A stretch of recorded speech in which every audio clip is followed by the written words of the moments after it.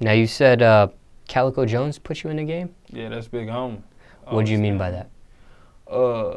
How'd you guys link up? I'm always on the Swish Gang, but basically, God bless the dead, I had a manager, my ex-boom coon, Mo. And Mo had seen me rapping and shit, and she was trying to, you feel me, figure out where I would fit. You feel me? She said, man, would you want to deal with SODMG?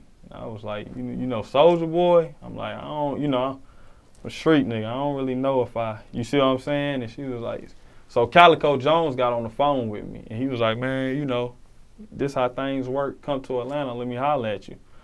I come to him, you know what I'm saying? And when I come to him, we hit it right off, you feel me? And that's big bro. He always stamped me, you know what I'm saying? Anything I ever needed, he always helped me with, like, put me on tours with him, you know what I'm saying? Everything, just always had me up under his wing, so I'm Swish Gang to the death.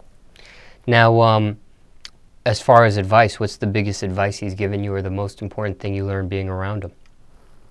Get out the streets and focus on your music. Get away from that, you know what I'm saying?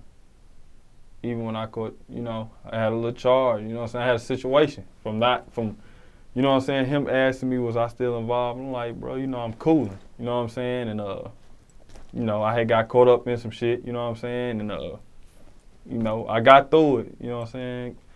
Bless God, you know, Jones is just like, man, focus on your music, stay out the streets, don't worry about what people say to you.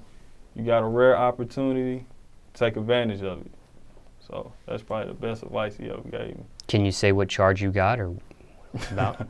I don't really, you know, I don't really want to talk about it, but okay. You know, it's beat, you know what I'm saying? I'm done with all that, you know what I'm saying? But, you know, I'm good, man, through God.